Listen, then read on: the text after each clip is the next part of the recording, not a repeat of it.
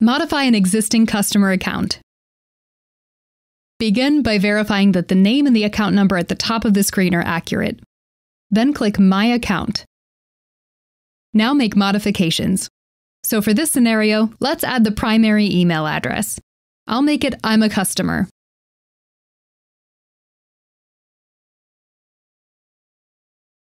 If Receive Rejected Order Notifications is checkmarked, there must be a primary email address.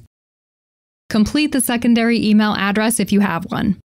Modify the patient's scheduling preferences by dragging the ball to the appropriate time. Same thing with the interval in minutes. You can change the purchase order by clicking the pencil icon. Click the trash can to delete it. Or to add a new purchase order, click the plus sign. When changes are completed, click Update and it returns you to the dashboard.